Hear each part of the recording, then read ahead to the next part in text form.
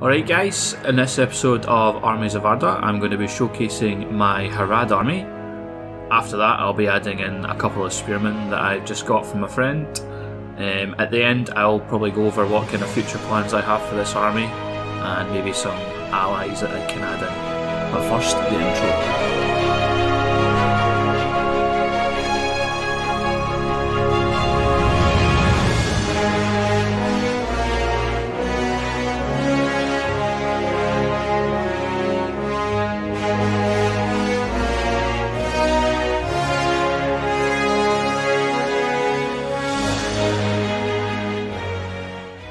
So Harad is based to the south of Middle-earth in a hot, dry climate, and I wanted my army to reflect this.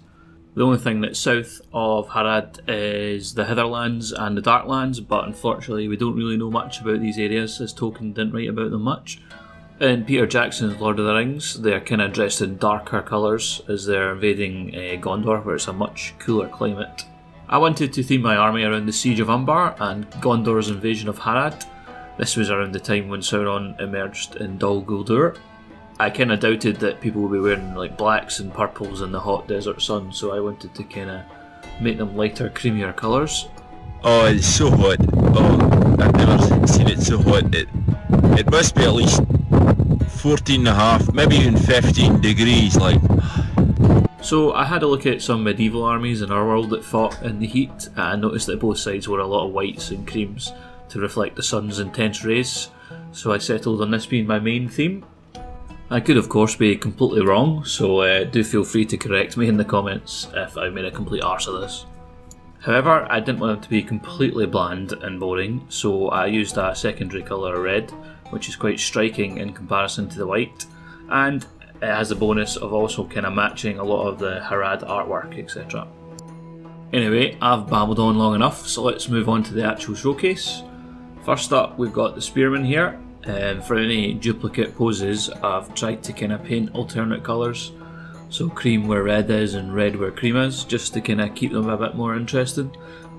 You also notice a couple of fixed spearheads, as a lot of these I've owned for 15 years, so I had to repair them as the spears were all broken and lost many moons ago. Now onto the archers, exactly the same story.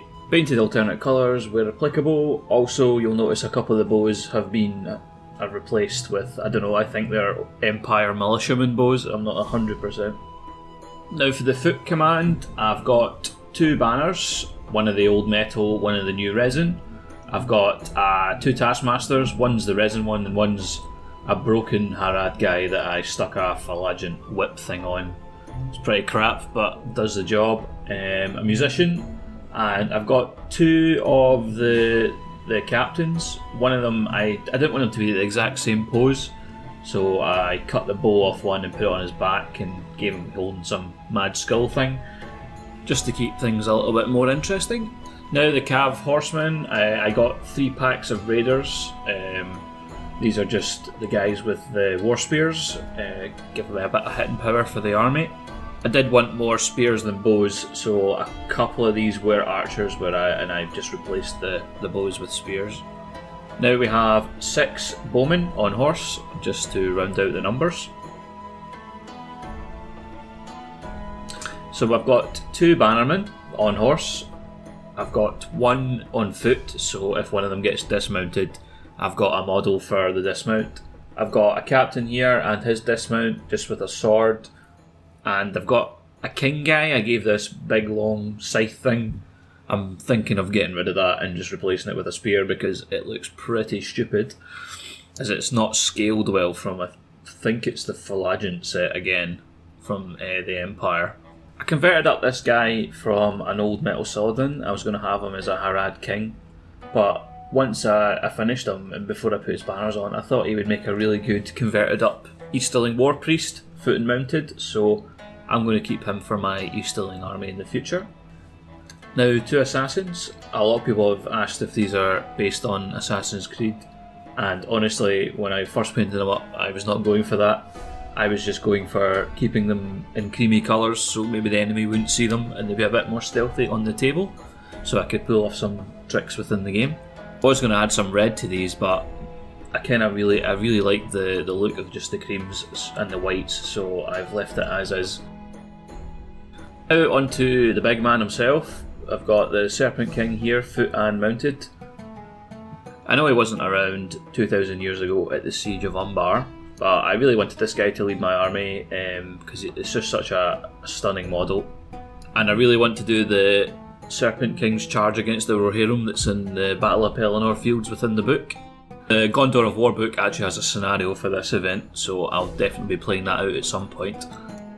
So I've received a couple of spearmen from a friend for a very reasonable price, so I'll show you how I paint these up, as it's very simple and it gives a good effect. I've got a spray stick that I've built from a jam jar and a bit of wood that I've super glued to the top of it. I then attached the minis with double-sided sticky tape. The base coat for these will be Wraithbone, as we'll mainly be using contrast paints to paint these, so if you just grab that and ignore last night's kebab that's sitting there. A tip to get some good results when using spray paint is to put some hot water in a bowl, then leave the spray paint in the bowl for a couple of minutes just to kind of get warmed up.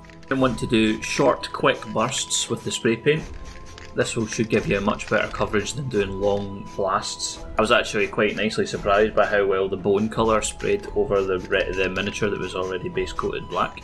Normally I would strip the paint before doing this, but in this instance I couldn't be bothered doing it just for one model. Okay, now we've got our model base coated. We give it a quick spin just to make sure we've not missed anywhere. And then we do the base. I do this quite easily by just putting some Wildwood contrast paint on the base.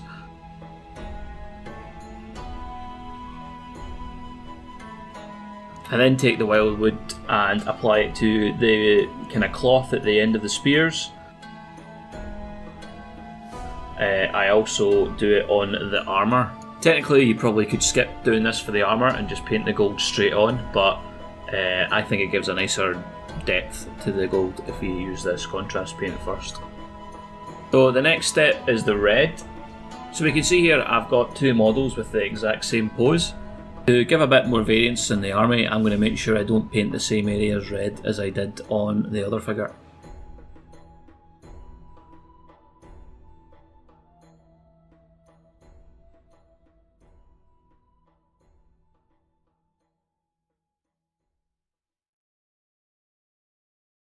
Remember, if you make any mistakes, you can always fix them by using some of the Wraithbone paint.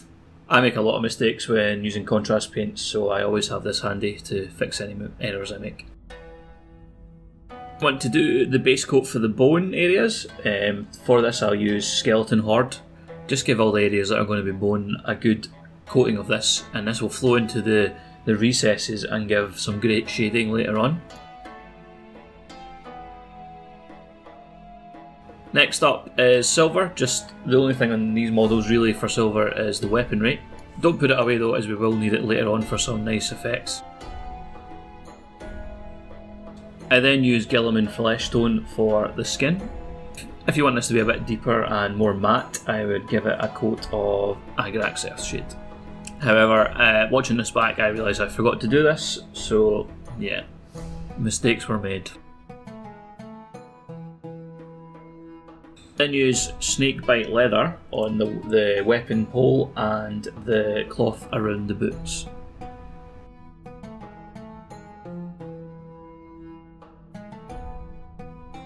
Then use the Old Faithful Retributor armour.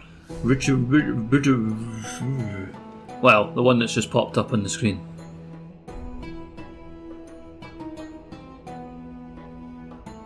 We then use some liquid skill in the form of Nuln Oil on the end of the weapon. I will also use some Agrax Earthshade on the gold.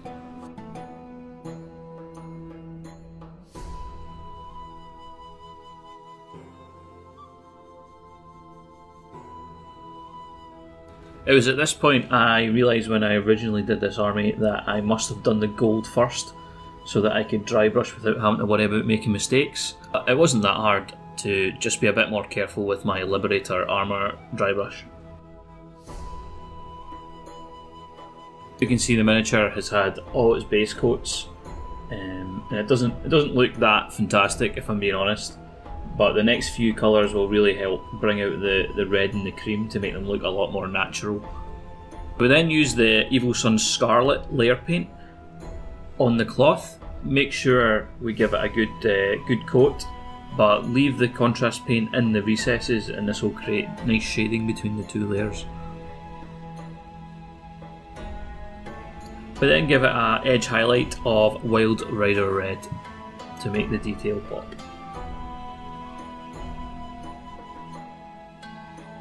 Then use Screaming Skull in the same manner on the bone parts of the cloth.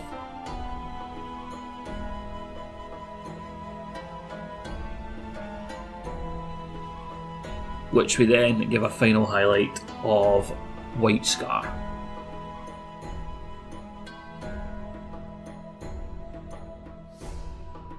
Now, in this state, the miniature could be considered finished. However, we need some contrast. The white and the red is great together, but I want something that will give the miniature a bit more. Wow.